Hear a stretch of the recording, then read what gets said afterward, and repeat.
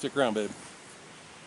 Well, family and friends have been after me for quite a while to start telling some stories, so I guess this is about as good a time as any. Nice little spot here by the creek with a picnic table. That's hard to beat. About, can't remember whether it was 87 or 88, but I was on a elk hunting trip, a pack-in trip with family in the Big Hole Mountains of Idaho. That's on the west side of Teton Valley, Idaho, and across the other side of the Tetons from Jackson Hole, Wyoming. My brother-in-law, Lloyd, my sister Val and Lloyd's daughter Stacy, and her husband Rob, and Rob's dad Joe, we packed back in. I can't remember, it was probably 3 hours back in there into the high peaks, and set up wall tents and a camp in there. And Val and Lloyd came in the next day, which was the day before hunting season, and we spent the night and had a good camp. And then the next morning we did some elk hunting, and you know, I got close to some elk, couldn't quite get the bulge on them in the timber, and hunted down there slow and easy all day. And so did Rob, so did Joe. Nobody killed one that morning. We'd never hunted in that exact spot before, so we're pretty new to it. Come here, babe. Come on. Jen, get over here. Goof. And so Val and Lloyd decided that they had to go back to the ranch. They had 150, 160 head of mama cows, and they had about 40 or 50 head of horses, and it was hard for them to get away for very long anyway, and so they decided to go on back that night and tend their stock in their place. So towards the evening they threw their gear on their pack horse and they got on their saddle horses and headed out. Now coming in, you dig all the way from Pine Creek all the way up onto this ridge. It's kind of adjacent to Red Peak, and it was black something, I don't remember what it was called, but anyway, up on top there, it kind of benched off below the peak, and there was a big rock slide that went right up on the peak, come down, and it's kind of a bench, a rock strewn bench of boulders and whatnot, that the trail went on this bench and maybe went that way for a half mile, and then it dropped into this pocket in this little saddle where we had our camp. Well, on the way out they had to come back across that, of course, and so we were hanging out in camp, everybody was relaxing, and all of a sudden Val comes riding in, hell-bent for leather, just moving, and she slides into camp and says, "Oh my gosh, Lloyd's had a terrible wreck, he's really hurt bad." So Rob threw his wood on his horse, I threw mine on my horse, and grabbed, I think I had my duster on there, in fact I know I did, I don't remember what else was on there, some saddlebags probably, and we took off. And by the time we got to where Lloyd was, it was already really dusky. I got there and my sister was pretty much coming unglued, and I took a look at Lloyd, and he was bleeding pink foamy blood, you know, out of his mouth there, and that usually means somebody's got a punctured lung. So I told Rob, I said, this guy go by, I said, you got to get down to town and get the EMTs and get him coming, because I said he's hurt bad. So Rob swung back on his Mustang, had a nice little Palomino Mustang, and away he went. And I got the pack horse unsaddled and unloaded. I left all the horses saddled, but I pulled the gear off them, and I found a boulder that was kind of leaned back like a lawn chair shaped thing from the ground up, and I grabbed them sleeping bags and I put a sleeping bag down, and I, as gently as I could, I lifted Lloyd by under his arms and drug him over there and set him in that sleeping bag leaning against that boulder, because I knew you can't lay somebody down that's been lung shot. You know, they'll suffocate. And so I got him nested in, and I got the horses squared away. By then it was dark. I was dragging wood in off that rock slide. You know, a lot of trees rolled down off of the top from over the years, and there's a lot of dead wood in there on that bench. So I drug it over in a great big pile, got a fire going, and I dug out a blue tarp out of the panniers, and I brought them over onto this little knob, this little rocky knob bench. It was the only place in the whole area you could land a helicopter, but you had to get it right or your boom was going to get caught in the rocks. And I laid that tarp down and put rocks on it to mark a spot where they could land. By then it was pitch dark. Good thing I had that fire going. Had Val settled down. She was pretty scared and upset, of course, you can imagine. And so we sat down in there and waited, and it was probably about 11 o'clock a snowstorm come in. Came blowing in over the big holes, and it snowed like a banshee sideways across this bench. And we're up on this open bench, you know, way up on the top of the hills in the mountains.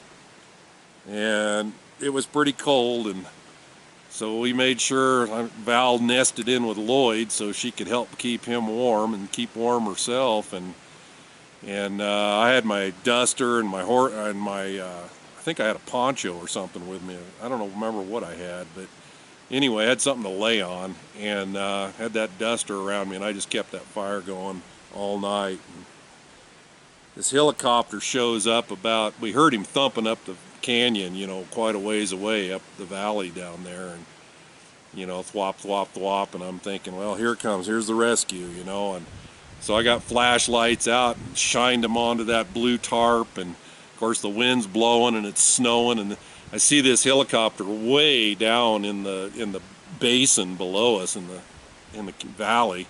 So I grabbed the flashlight, I start giving him an SOS, and pretty soon they see me, and up the hill they come.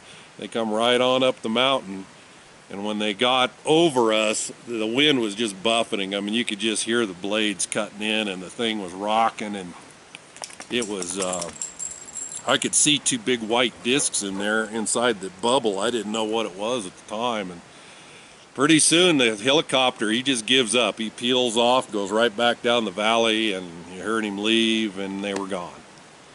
So got back in, Val was all nested in, I got re-nested and got the fire built up, and decided that was a no-go for that night. So I think I tried to catch some sleep, and I think about 4:30 in the morning I heard horses' hooves hitting those rocks down on that slide on the other end. I got up, got the fire built up, and about that time into camp comes Roger Millward, the sheriff of Teton County, Idaho, or Wyoming rather, and Kim Cook, who was sheriff of Teton Valley, Idaho. They came riding in on horses, and they said, Randall, the EMTs are about 30-40 minutes behind us. They said, not much you can do here if you want to just take your horse and head on back. And Rob was with them also. Rob had come back in, and we got talking, and I told him about what I'd seen on that helicopter, and he said, that was my eyes. He'd never rode in a helicopter before. I haven't either. And in a storm, in a blizzard at night in the mountains, his eyes were as big as pie plates. You know, you could see them. Anyway,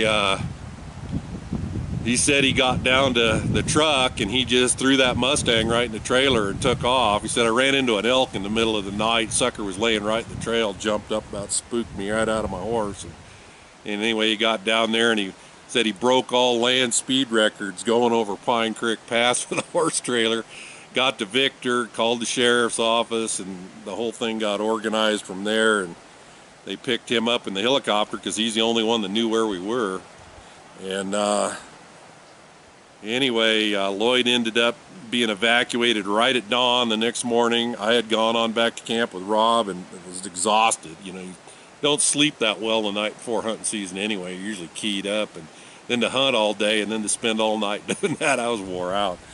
So anyway, they evac'd him out to Jackson Hospital the next morning at dawn, and when I got back out of the mountains, I found out he had punctured a lung and collapsed it, and they'd reinflated it and got him going, and he was fine after that. He got well. And now how this horse wreck occurred in the first place, my sister was relating to me that when they got up out of camp and headed up the hill, they got up to that bench and started along that bench, and she realized that she hadn't remembered to tighten her cinch, and her saddle was a little loose on her horse, so she called Lloyd to stop. He was in the lead, and she was leading the pack horse, so she stopped and stepped off to tighten her cinch, and the pack horse, which I think was a younger horse, not real experienced, moved forward and rammed her horse in the butt with the packs,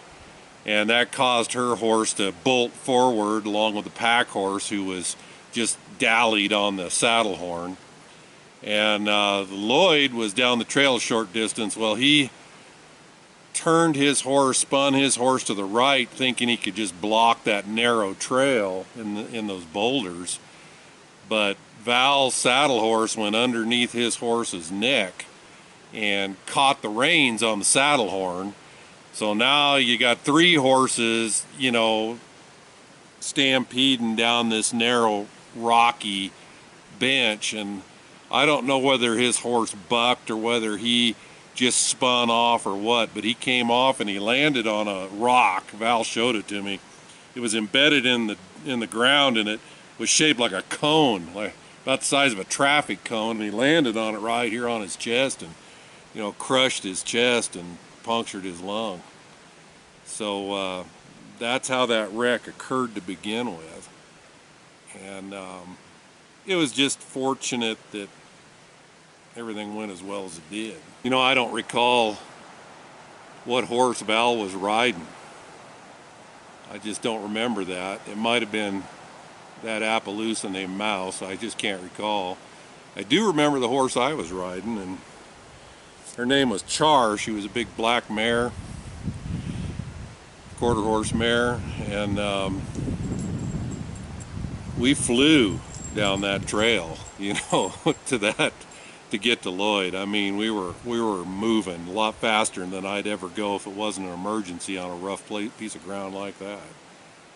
And I found out later, Char belonged to my sister, and she loaned her to me. I don't remember why, but found out later that son of a gun bucked more often than not with people, and I rode her for a couple of weeks that elk season off and on, and she never gave me any trouble at all. Apparently she liked me, but boy, if she didn't like you, you were in for it. We had a happy ending to it, but that's one of them stories, and hope you enjoy it. Hey, some horsemen going by. Jen, come here. Come here. Howdy. Come on. Anyway, thanks for your patience with my stories.